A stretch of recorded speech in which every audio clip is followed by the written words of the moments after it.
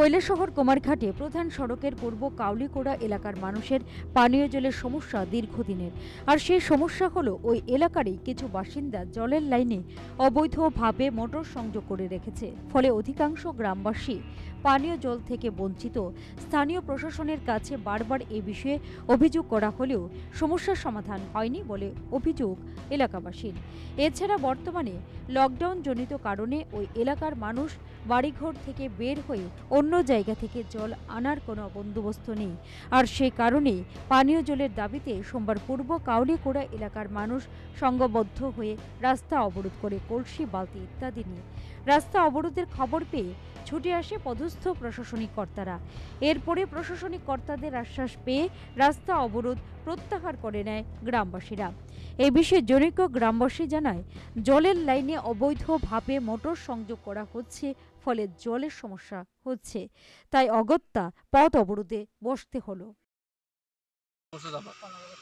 এখানে কিটা করে সবাই বাড়িতে বাড়িতে তোমার পার্সোনাল মোটর লাগাই দেয়। এটা অবৈধভাবে মোটর লাগানোর পরে এই সাপ্লাইটা আইলো আর মোটর চালু করে দিল। আর এদিকে আমরা যারা এদিকে আমরা ওয়ার্ডের নাম্বার ওয়ার্ডের আমরা যারা আছি এদিকে লাস্টের এখানে জলাইয়া পৌঁছে না। এরা রিকোয়েস্ট করা হয়, আজকে 10 বছর যাবো রিকোয়েস্ট করা হয়, কিন্তু এরা কিন্তু মোটর বন্ধ করে না। আজকে কি করছেন? আজকে আমরা আবার আজকে 3-4 দিন সপ্তাহখানেক আগে সবাই প্রধান মেম্বার সব মিলিয়া পঞ্চায়েতের মানুষ এখানে লোকাল মানুষ সব মিলিয়া প্রত্যেক বাড়িতে বাড়িতে কোয়াইছে এই সময় তোমরা এই করোনা মহামারীর সময় তোমরা জলের দরকার, তোমরা মোটরটি বন্ধ রাখো। তারা ওই 2 দিন বন্ধ রাখছে, আবার চালু করিয়া দিছে।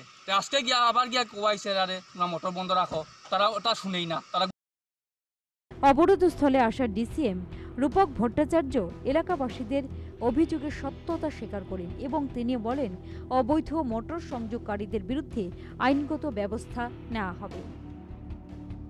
আশেপাশে কয়েকটা ফ্যামিলি নাকি মোটর জলের গভর্নমেন্টের লাইনে মোটর কানেকশন দিয়ে আছে, এর কারণে ওনাদের যে নিত্য প্রয়োজনীয় জল পেতে অসুবিধা হচ্ছে।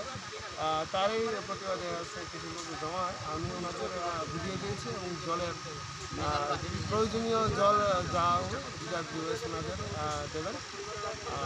যারা অন্যায় এবং ভাবে সরকারি লাইনের এই জলের লাইনের মধ্যে মোটর সংযোগ করেছে তাদেরকে অনুরোধ করব যে তারা অতি সত্বর এই লাইনগুলো যাতে খুলে নেয়, না হলে আমরা আইনগত ব্যবস্থা নেব এবং এই মোটরগুলো সিজ করব এবং এদের বিরুদ্ধে কেস রেজিস্টার করব। তিনি আরও জানান, কাউলিকোড়ায় লকডাউন চলাকালীন প্রতিদিন পর্যাপ্ত পরিমাণে পানীয় জল পৌঁছানোর ব্যবস্থা করবে পানীয় জল ও স্বাস্থ্য দপ্তর। Bureau report, news vanguard.